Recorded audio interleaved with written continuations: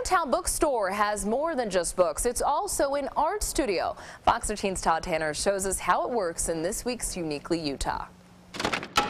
Book arts is just exploring that transition where maybe we can't define it as a book or a piece of art because it is both simultaneously.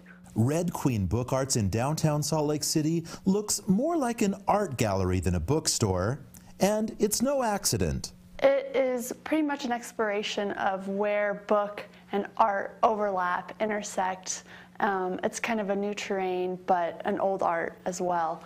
We have new artists and ones that are long dead. Here, reading is all about relishing the book in its physical form. From large books to very, very small books. You can come in here and purchase a book, but it's also meant to educate.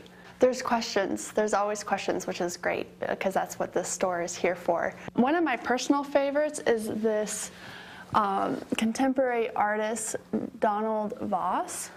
It's one of a kind, handmade and handwritten. It's beautiful. You can just imagine the meditation that went into creating this. The books cover a variety of topics and come at a variety of prices. Many are on the higher end, but each book on display is selected for its own unique reasons. So it might not be the only store in Utah that sells books by Dr. Seuss, but it could be the only one that sells books with his signature.